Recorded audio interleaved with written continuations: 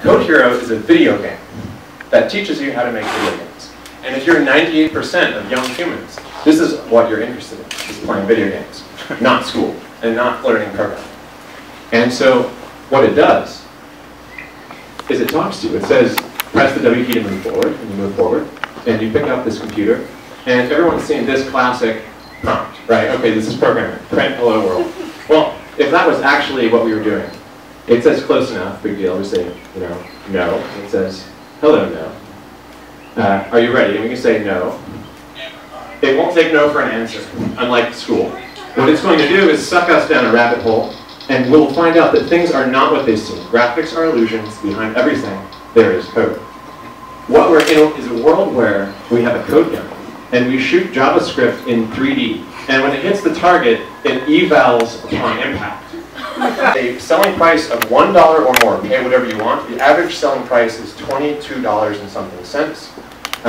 Many people many people opt for $1,337 or Elite, which means that you get to be an intern and work for us. They'll pay $1,337 because they want to become elite. It's like why do people join the military? They want to do something for themselves. So they're really interested in changing their lives. They know being a game developer is one of the best lives to live. I don't want to fund with friends and family. I don't want to fund with fans. I'm a professional investor, right? So it's really going to come down to how are you going to scale the business?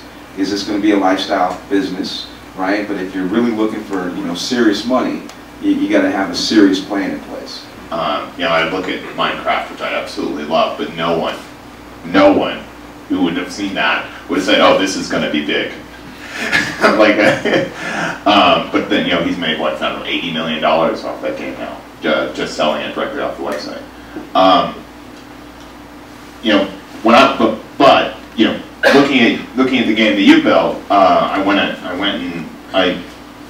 now a funder of the game. Thank you. So you know, you got at least, you know, $13.37 for me. Right. And you know, when I look at these kinds of things that are happening, and you know, my daughter, she's got, you know, she's got her 4 things that she'll be: a painter, a teacher, an astronaut, or a toy maker. And I've been trying to feel it out, see if like, how about game developer? Does that sound like fun? And you know, she's a big Minecraft player and all this kind of thing. And I look at this and I'm like, wow, this could be really interesting to her, because you know, this sort of combines like, oh, that's what Daddy does at work, with, you know, the things like Minecraft and stuff that she's used to. It's hard for me to judge like as a business, but you know, I really like the Kickstarter model. There are a lot of deals with money. Could you imagine yourself throwing in a very substantial pledge? Angels like us may be willing to step in a little bit further as the risk is shaken out a little bit more.